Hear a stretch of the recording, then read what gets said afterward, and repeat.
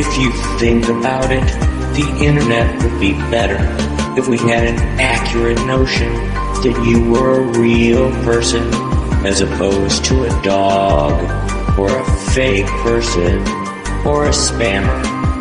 If we knew that it was a real person, then we could sort of hold them accountable.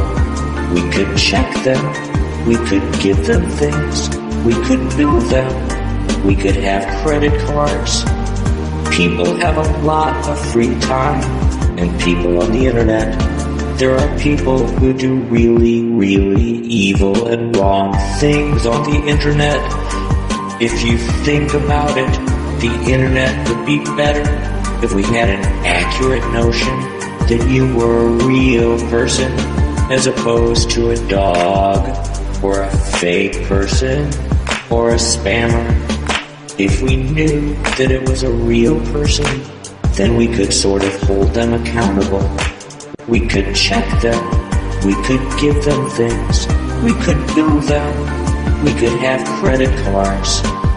People have a lot of free time, and people on the internet, there are people who do really, really evil and wrong things on the internet, and it would be useful if we had strong identity so we could weed them out.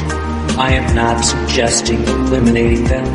What I'm suggesting is if we knew their identity was accurate, we could rank them. Think of them like, and it would be useful if we had strong identity so we could weed them out. I am not suggesting eliminating them. What I'm suggesting is if we knew their identity was accurate, we could rank them. Think of them like,